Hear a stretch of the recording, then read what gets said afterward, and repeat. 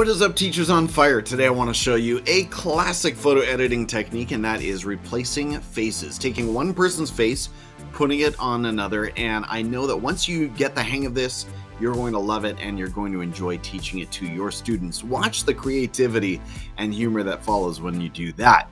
Our first step is at Pixlr.com. Now, I think of Pixlr.com as the web's very best free cloud-based photo editing service available. If you know a better one, let me know. We're going to select the photo editor in the middle, the advanced one, and note that students don't need to log into this service in order to use it. Now, we need two photos and they need to be high resolution. The first one is going to be a background. The second one is going to be a foreground, the face that we use to replace the first face. So to get started, I'm going to find a picture of Joe Biden, President of the United States. Now notice over here on Tools, it's very important that you select Tools and then select the size as large. And the reason we do that is because we want the photo to be high resolution. If you don't make that adjustment, chances are you're going to get a photo with poor resolution and it's going to look very bad as we play with it, as we do some editing with it. So it's got to be high resolution.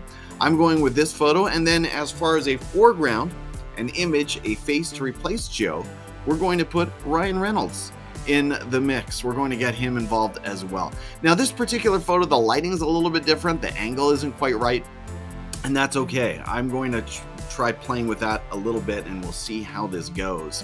But here we go, back to Pixlr, and our job is now to load or to open the image that we want as the background first. So I'm going to find that picture of President of the United States, Joe Biden, and we're going to make that the background.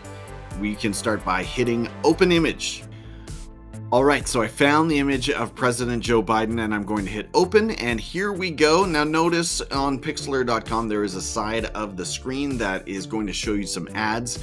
That's an unfortunate reality, I guess, of having a freemium account. So these ads are blocked by my ad blocker in Google Chrome. Hopefully that is the same for your students as well, but just a note on ads. Okay, so we've got our background, we've got our high resolution image of the President of the United States, and our next job is to go up here to layer, and we're going to add image as layer, and we're going to bring in that picture of Ryan Reynolds.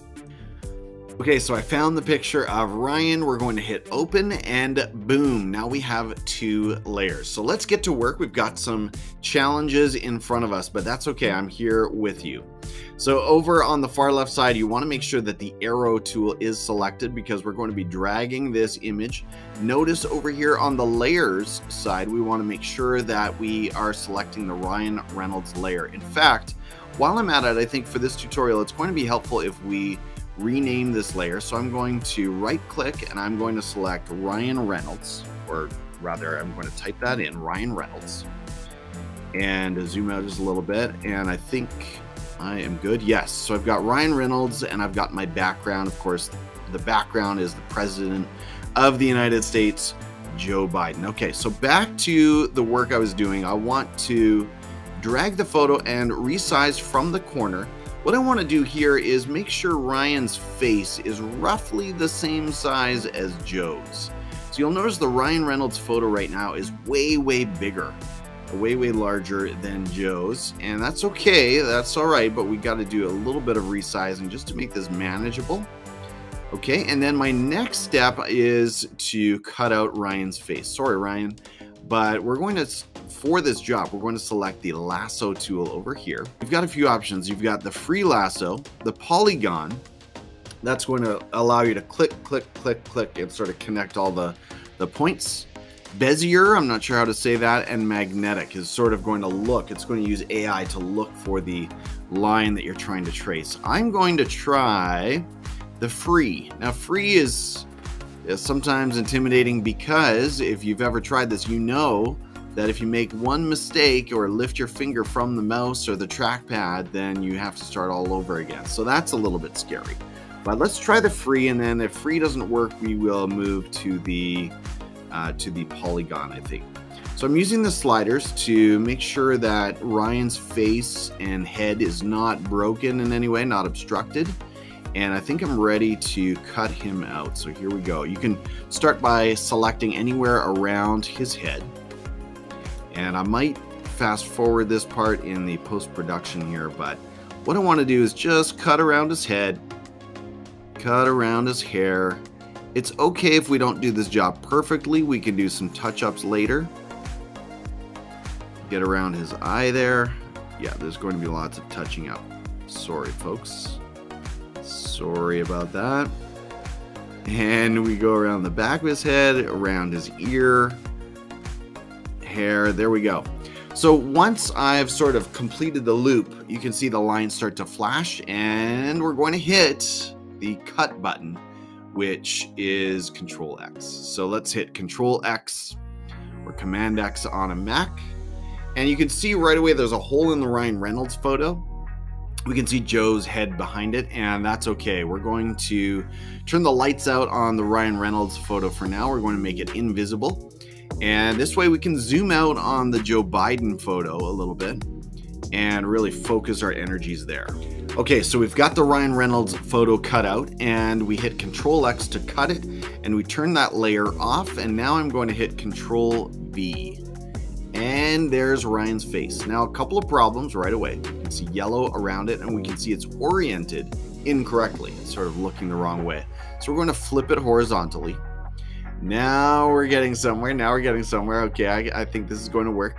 Now, I want to get rid of this ugly yellow here. So let's zoom in. I hope you can see what I'm talking about. There's some yellow that is showing up from the original photograph. So it's really very simple. We're going to use the eraser tool, and we're going to do some erasing. Now, because of the way that these layers are arranged, whatever I erase from the Ryan Reynolds layer is going to reveal the Joe Biden layer behind it. Now, in this particular photo, I actually have an advantage, and that is that the background behind Joe's head here is black, which means as a flat color, it's going to be easy to hide things. And maybe that's something that you want to look for. Oh, so notice if I do this, if I erase that much of Ryan's hair, it's going to show the white hair of Joe behind it. That's not the end of the world. You know, Ryan's getting up there in years. I don't know how old he is, but I would imagine somewhere around 40, mid-40s. He's starting to get a little grizzled in the beard, isn't he? So that's not unrealistic to think that he's got a little gray hair to contend with. Now, over here, I don't know if you can tell, but this is not good. I'm going to have to zoom in just a little bit more. Now, I'm dragging this out and not fast forwarding this part because you'll have similar editing work to do for whatever images you choose. So I can see some gray here that's getting in between Ryan's face and the flag. And that is just due to my bad cut on the Ryan Reynolds photo.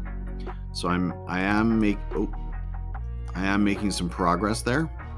And if you're wondering how I am undoing so quickly, I'm just using Control Z, which is a tool that you probably use anywhere in the Google Workspace, for example. Same idea, just a quick Control Z. I'm touching up his beard. And again, I just want to get rid of that gray from the Ryan Reynolds photo. And the nice thing is, as I said, whatever I erase here is just going to reveal the... Ooh, that was a lot of his beard, but I think I got away with it. Okay. And... whoops. He's got a bit of a problem here with...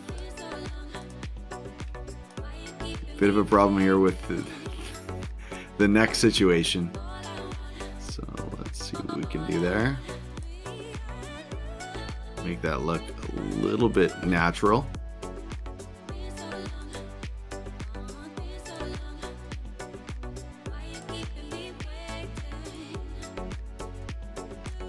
All right.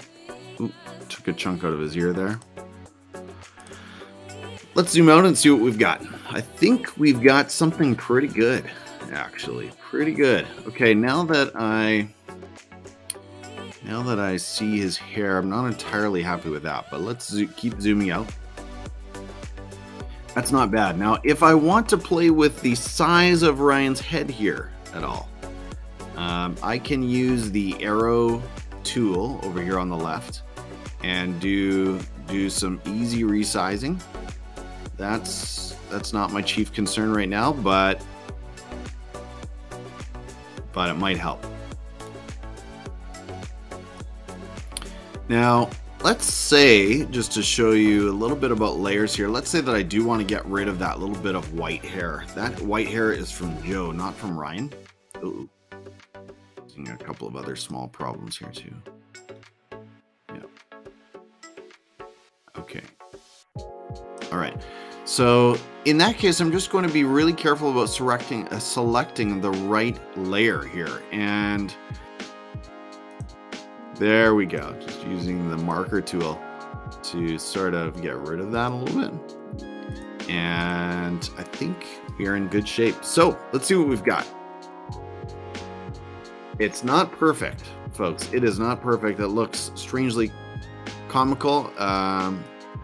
It's hard to take Ryan Reynolds seriously as president, but we can imagine that Ryan Reynolds has taken the presidency after this term is over. And I'm not expressing any kind of partisan expression or wish or sentiments here, but we're just having fun with photo editing.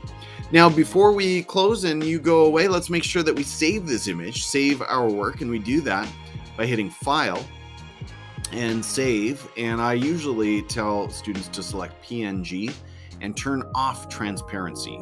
Very important, because we want these layers to merge together. And you can save as, give it a name that is going to stick with you. So Ryan Biden is the name that I will choose for the file. And because, again, we're using a freemium edition, you'll see a few ads show up. But once you've saved that to your drive, you can access that file in Canva or Adobe Express or Google Docs or anywhere else that you work, and you'll be able to use that image and put it to work for you in whatever learning activity or project you've applied yourself to. Hey, thank you so much, teachers, for joining me for this tutorial and coming along for the ride. Has been a lot of fun, and I hope if this was helpful for you, you'll give me a like, maybe comment on the video, tell me what you're working on, and most importantly, subscribe to the channel. And I'll see you here next time. Thank you so much.